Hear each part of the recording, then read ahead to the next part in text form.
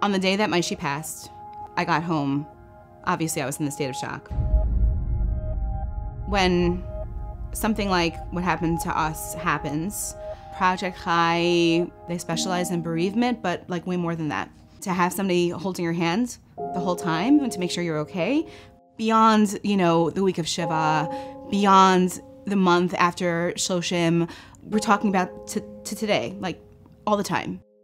With my children, to explain to them what my son, each age, would be going through and how to react properly and respond. And the work that they do, so important. So important.